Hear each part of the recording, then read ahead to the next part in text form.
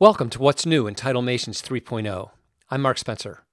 As an existing TitleMations customer, thank you by the way, I wanted to share with you some of the changes in version 3.0 so you can get the most out of it. First, version 3.0 is a free update. Just launch FxFactory, sign in if needed, and TitleMations will automatically update. Note that this update will not affect any existing projects using earlier versions of TitleMations. So what's changed? First, based on customer feedback, we've reorganized and tweaked the theme names to make it easier to locate a particular title. Templates you already know are in title blocks, title boxes, title reveals, and title color range. We've added two new themes containing new title templates, title panels and title bursts. We've improved each of the current titles and added 14 brand new titles. In title blocks, the title names now more accurately represent the animation of each title. For example, if I add Move Left All and Move Left Block to the timeline, we'll see that with Move Left All, both the text and the block animate in moving left. And with Move Left Block, just the block moves in left, revealing the text. Block plus Outline is a new title. I'll add it to the project. In the Title Inspector, all templates now have text, font, and size parameters, so you don't need to jump between tabs. Titles with a lot of parameters now have dividers, denoted by the blue ball, to make it easier to identify groups of parameters. I'll change the text and the color.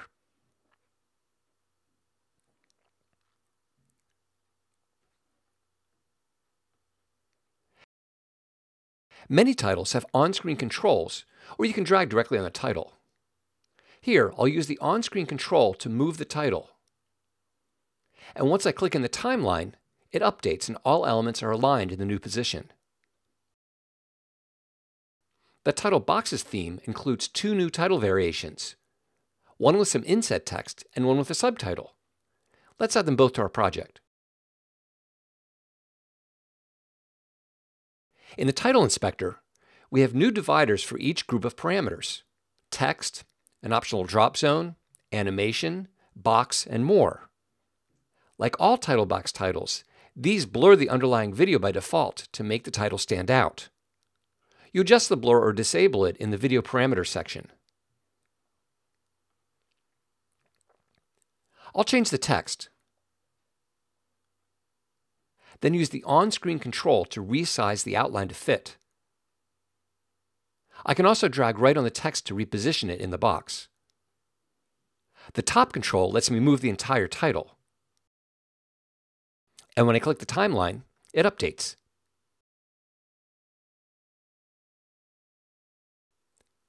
Draw on with subtitle works the same way. Title panels are new and make it easy to add any amount of text to a video. I'll add them all to my project. You can enter any amount of text in the Title Inspector. Drag down to make the box bigger, or in the Text Inspector, without needing to figure out where to add returns. If you double-click the text field in the viewer, you can drag to resize the text box and the background will automatically adjust to match. With the left and right panels, you can adjust the text in the same way. First double-click and then drag. When you're done, press Escape and use the on-screen control to adjust the width of the panel to match. This pointer can go where you like. You can change the size or turn it off. The video is blurred under the panel. You can adjust that or disable it. And if you set the panel opacity to 100%, also change the color, you can enable the Move Video checkbox so that the video slides to make room for the panel. And you can adjust the amount of sliding. In the Title Reveal theme, there used to be 12 separate instances of the graphic reveal title. These have been consolidated into a single title. I'll add it to the project.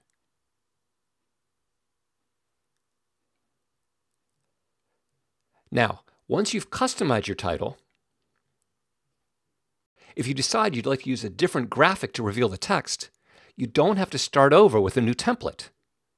Just choose a new graphic from the drop-down list. The rest of the titles in this theme are either new or have been enhanced. Let's add them all to the timeline. Bar Expeller Background includes a background for the text. Bar Expeller Tracking includes opening and closing tracking animations. Both can be easily resized and moved directly in the viewer. For the bar version, click the timeline to make it update. Multi-graphic background includes a background, and you can choose your revealing graphic.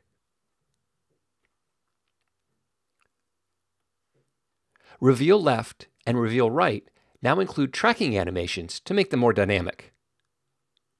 You can adjust the amount of tracking or set it to 0 to turn it off. Reveal up includes a nice little bounce effect that you can adjust here.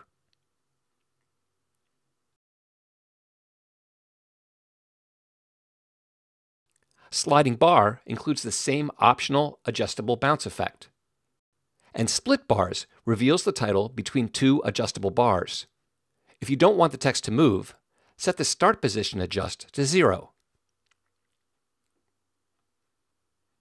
If you scale it and move it with the on-screen control, click the timeline to make it update.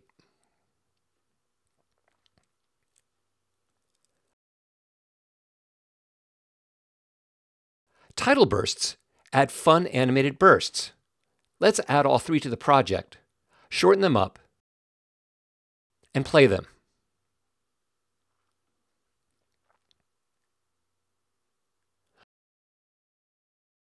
For fly in, you can type right in the viewer,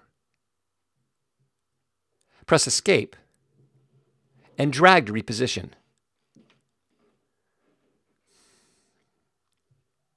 In the title inspector, you can select from 4 different burst objects and change their scale, amount, and color. Fly up works the same way, but includes an optional animated box. With wipe, you can drag on the screen to reposition and change the text size to change the scale. As with all templates, you can turn off the opening and closing animations at the top of the title inspector. Finally, the animated color range templates are unchanged. I'll add right to the project and play it. If I want the third word to be the one that changes color, I'll change the start after word to 2 and the end after word to 3. So that's an overview of the changes in TitleMations 3.0. We hope you enjoy using them as much as we do. If you have any suggestions or questions, please contact us at support@rippletraining.com. Thanks for watching.